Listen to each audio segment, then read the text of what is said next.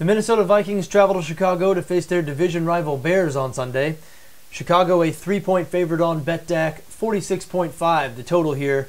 Now look, the Bears have totally come unraveled. They're 3-6 now. They've been embarrassed in back-to-back games, especially last week, behind 42-0 at halftime to division rival Green Bay. What else can you say? Chicago has surrendered 50 points or more in back-to-back games, becoming the first team since the 1923 Rochester Jeffersons to do so. And they haven't been too good on offense either. Quarterback Jay Cutler having a terrible season.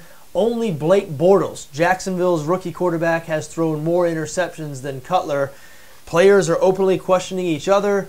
Media is questioning whether the players are still bought into head coach Mark Trestman. Nobody is eager to throw money at this Chicago team right now.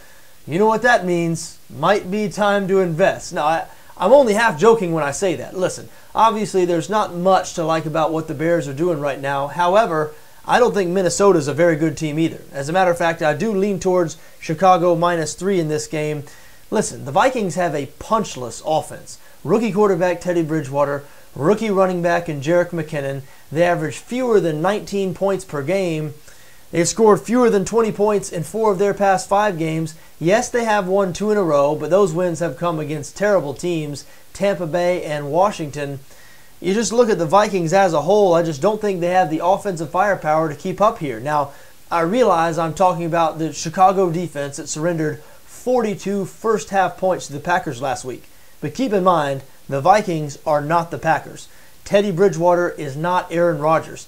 This is going to feel like there's training wheels on the game for the Chicago defense. I don't expect them to dominate the Minnesota offense, but I certainly don't expect the Minnesota offense to go up and down the field and put up 30, 35 points. And the Chicago offense certainly still has the capability to do so. I know Brandon Marshall a little dinged up right now, but Matt Forte playing at a very high level. Alshon Jeffrey, one of the better receivers in the league. Martellus Bennett, certainly. Look, I don't like Jay Cutler, so it's tough for me to say many good things about him. I don't enjoy betting on Jay Cutler, but I think this week it might be the right move.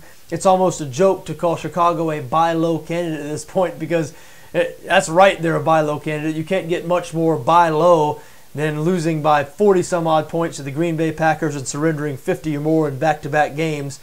But you know what? I think Chicago probably a good bet at home against an overmatched Minnesota team this week.